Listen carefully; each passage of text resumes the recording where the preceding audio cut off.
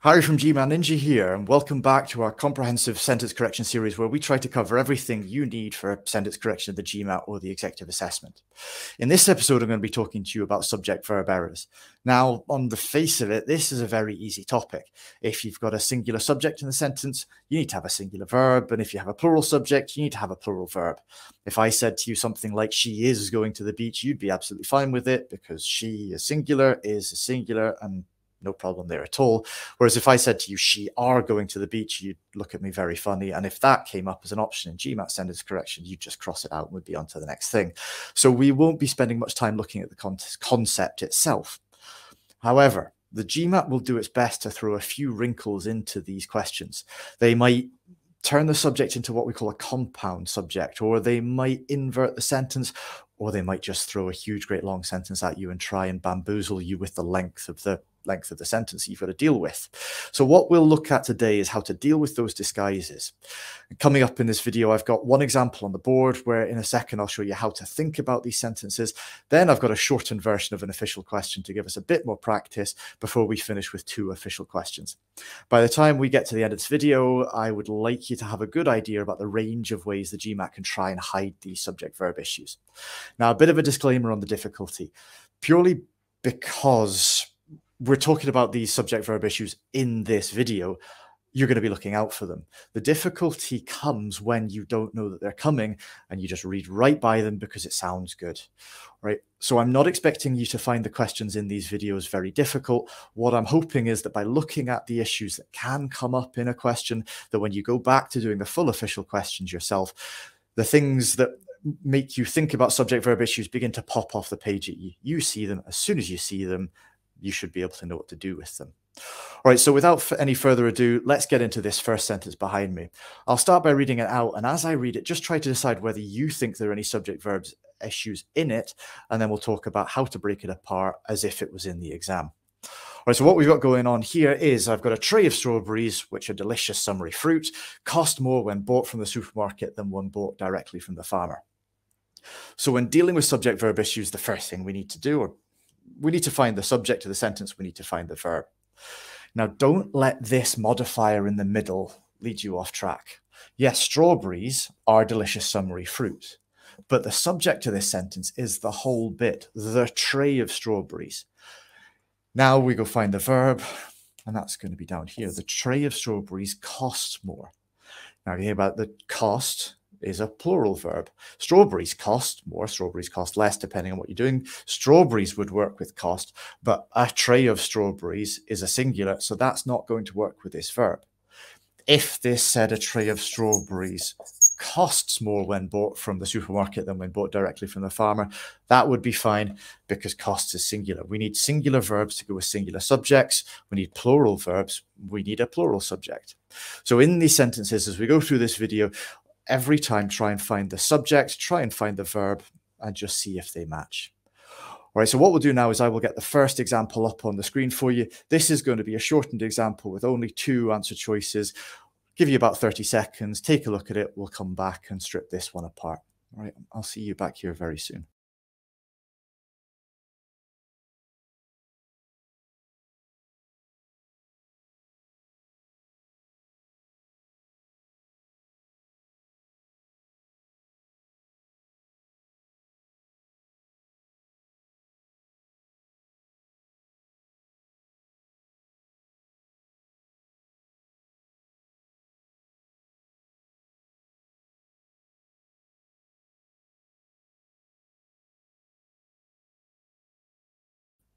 All right, as ever, if you need a little more time to look at this one, feel free to pause the video here, but I'm going to take the question away so that we can take a look at this one together. All right, so first strip back example, yeah, we've only got 2 answer choices, and there is a very obvious difference between the 2. I've got have grown in A, I've got has grown in B. Also at the end, I've got are bringing in A, and I've got is bringing in B. So A is definitely talking about a plural subject, B is definitely talking about a singular subject, and we just need to go and figure out what the subject is so that we can decide between these 2. Now, there's a couple of different options you might go for, and you might be tempted by this. All things antique at the beginning. All things antique, yeah, definitely plural there. So if that's the subject, that's going to take us towards A. But for a couple of reasons, that's probably not the way to go. First of all, think about it in terms of meaning. Again, the GMAT uses meaning in a very literal sense. All things antique have grown. We're talking about pieces of furniture, antique fixtures and fittings literally growing. Again, from a meaning sense, that doesn't make sense. And from a grammatical sense, the all things antique is linked to this bit at the start of the sentence. Something has or have grown out of America's fascination with all things antique. So the antique things are not the subject of the sentence there. So don't get drawn into that. This is actually an example of what we might call a flipped sentence, where the subject is going to come after the verb. In this case, the subject for this sentence is the market. A market has grown. Well, that makes sense. We can have markets growing. We can have markets shrinking. So a market, singular, has grown, and a market is bringing back the chaise-longue and the overstuffed sofa. So in that case, our subject for this sentence is a singular, and so we should cross out A, and B is going to be our answer to this one. So as you can see, this is the first of the different ways that the GMAT will use different ways to hide these subject-verb issues. This one, the subject's going to come after the verb, and there's a couple of other ways we'll look at in a minute. So what we'll do now is I will get the first of the full official examples up here on the screen for you to have a look at. As we've said before in some of the other videos, there are other things or potentially other things in these sentences you could look at, but because this is a subject-verb video, you might as well go for that first. So I'll get the next example up on the screen and we'll see you back here in a couple of minutes' time.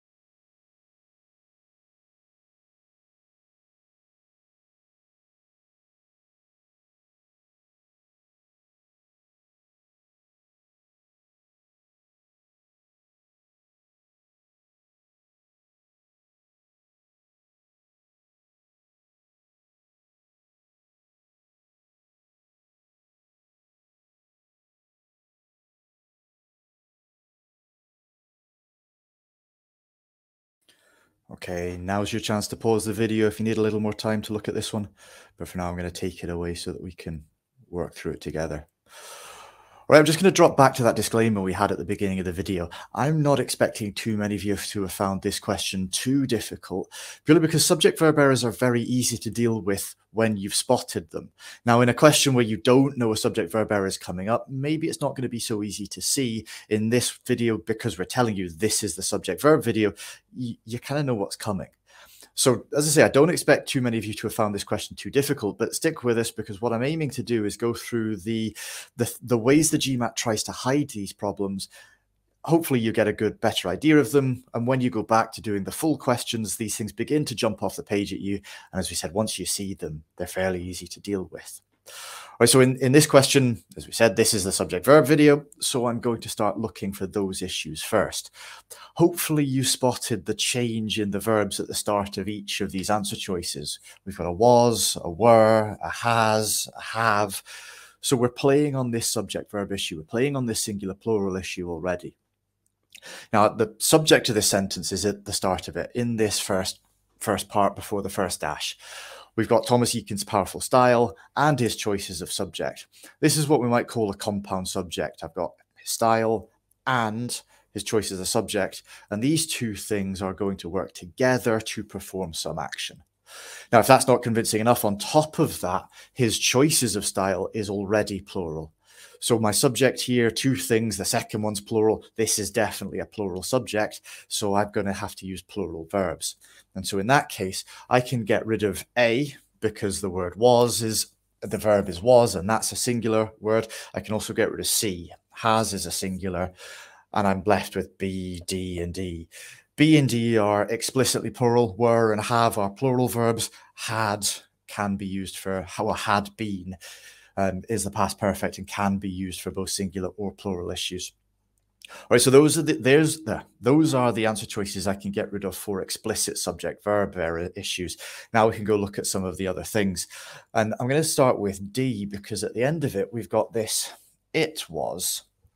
Now I'm really going to focus on the it here. We said at the start, Thomas Eakin's powerful style and his choice as a subject is a plural. Then we've got had been as disturbing in his own time as it was. There isn't really anything for this singular pronoun to refer to.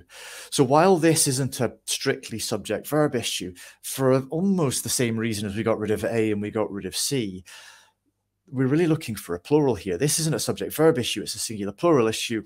Same reason as A and C, we can get rid of D. And now we're down to B versus E. Now, between these two, there are a couple of issues, a couple of different things we could look at. I'm going to start with the verbs at the beginning. Were as disturbing, that's using the simple past tense, whereas in E, have been as disturbing, that's using what's called the present perfect. Now, I'm not going to go into the details on the tenses here. There's going to be another video in the series that deals with that. But in this case, what we can say is the present perfect would be used for something that started in the past and continues into the present. And in E, that's not going to make much sense because we want to say that these things have been as disturbing in his own time. We don't want to use the present perfect because that would suggest that this disturbingness continues into the present. But then the sentence limits it to in his own time. So the use of the present perfect doesn't work in E, and that's enough for me to cross E out, and for me to say that B is going to be my answer here. All right, so this is an example of using a compound subject. Yeah, his powerful style might appear to be a singular, but as soon as we get that and in there and we get his choice as a subject as well, these two things doing the action together, then it has to be a plural. And as we've seen, B is going to work out to be our answer here. All right, I'm going to get the second and final full example up on the screen for you now. This one's a bit trickier, so take your time. We'll give you 2 minutes and we'll see you back here to go through that one.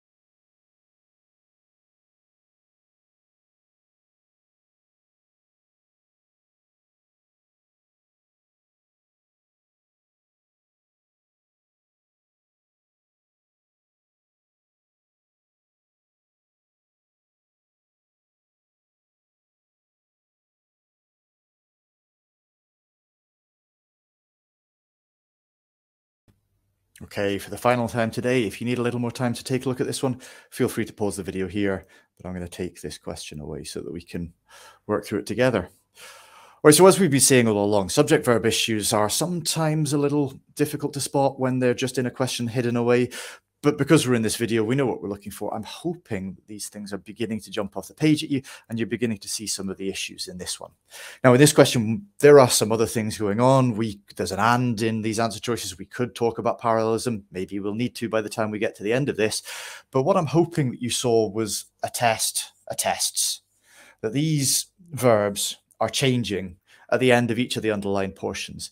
And so attest is a plural verb, attests is a singular. Let's go find the subjects in each case and see if we can use that to make an elimination. After that, we'll see if we need to deal with anything else. So I'm just going to start working through alphabetically and we see where we end up. So in this case, we've got a test. We've got a plural verb. Now let's go find the subject and see if it matches up. So this first clause, while most of the early known bull quotes in the Mesoamerica date to 900 to 400 BC, that's not giving us a subject, that's just giving us the introduction to this sentence. But then we get into this bit, waterlogged latex balls found at El Minati and representations of ball players painted on ceramics found at San Lorenzo. If you remember back to the last question, we've got two things. There's that and in the middle. We've got one of these compound subjects again. In this case, both of the parts of that compound subject are themselves plural. We've definitely got a plural subject here. The plural verb matches. I'm going to leave A for now. All right, moving into B. We've got attests now. We've got a singular verb. In this case, we've got that and there. I've got the waterlogged latex balls. I've got the painting of representations of ball players on ceramics. So again, we've got that compound subject. I've got two things, both performing the action, but I've only got a singular verb. So for that reason, let's get rid of B. Now, we could talk about the parallelism in B, but I think the subject-verb issue, partly because it's the subject of this video, but also because it's an easier way to make the elimination, that's where I'm going to stick with. That's enough to get rid of B. C, okay, we've changed this second part of this, but we've still got the and. I've still got waterlogged latex balls and ceramics painted with representations, and I've still got that singular verb. So I've got the compound subject. Both parts of that compound subject are both plural. I've definitely got a plural subject. For the singular verb, C's got to go. All right, D. Well, now we're going to change the start of this. The finding of waterlogged latex balls. Okay, the waterlogged latex balls, still plural, but the finding of them, that's going to be singular. The finding of the balls and the painting of representations of ball players. Okay, so each bit, the finding and the painting, each bit of those is still going to be singular, but I've got that and in the middle. You push the two of them together. The finding and the painting together as one of those compound subjects is plural. I've still got a singular verb here, so D's got to go. Now, this is the point where I need you to keep your wits about you. Please don't switch off. Please don't go onto autopilot. Don't just look at this. Think that it looks, so the finding of waterlogged latex balls, E looks very similar to D, but now I've got the plural subject I was looking for. E's right. Let's go find something else out. Well, let's slow down. Let's take a closer look at E. This time the bit after the and has also changed. So and of representations. So I'm going to check the parallelism and see what of representations could be parallel to.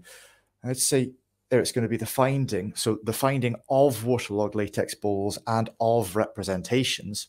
So I've got the finding of two things. Now the finding is the thing that's going to be doing the action here. As we said with D, the finding, even though we're finding multiple things, the finding is singular, but I've got a plural verb now. So yeah, we've changed from attests to attest, but because of the other changes in the sentence that we've made, E is still wrong. So I'm going to cross E out, and the only answer choice left is going to be A, which is going to be our answer. Now, as I said, the compound subjects throughout here, but really I would say that this is where the GMAT is creating the difficulty just by making this question long. There's just a lot of words here, and you open this question up and you just start panicking because of the length. It's like, I don't have long to get through this. Whereas with these long questions, if you just take your time, read them carefully, there should be things that begin to jump off the page at you. As we said with this one, the difference between attests and attest, that's a nice, easy one to hopefully spot.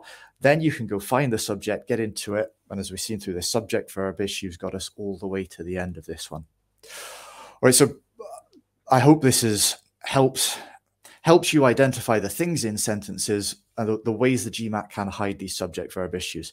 As we said up at the start, they could have a compound subject, they could invert the sentence, or they could just make the sentence really long. All right, I hope that has helped everybody. Lovely to see you all here. We hope to see you again at one of our other videos. Have a great day.